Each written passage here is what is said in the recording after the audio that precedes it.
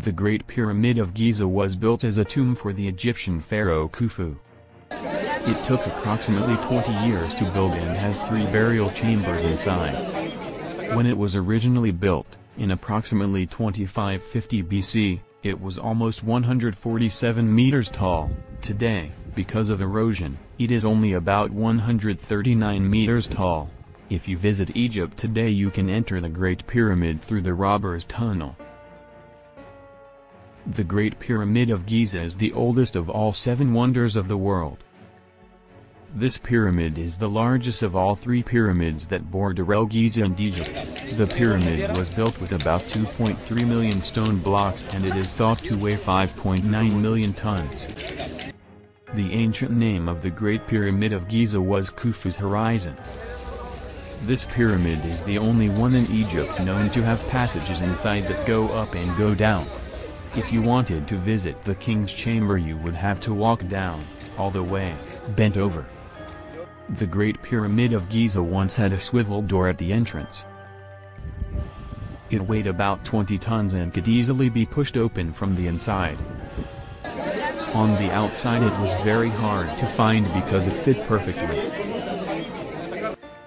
There are only 2 other pyramids known to have had swivel doors.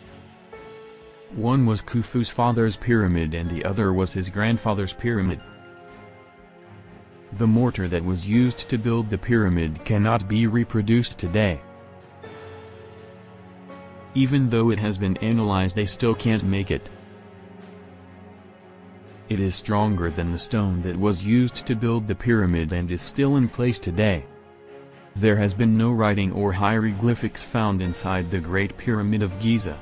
This pyramid is the only one to have been built with concave sides. This means that all 4 sides curve in slightly.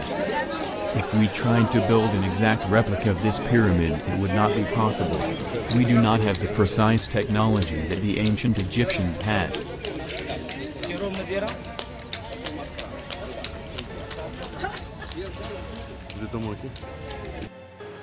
There were 3 burial chambers inside.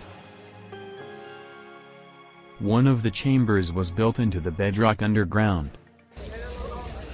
The queen's chamber was higher and the king's chamber was the highest.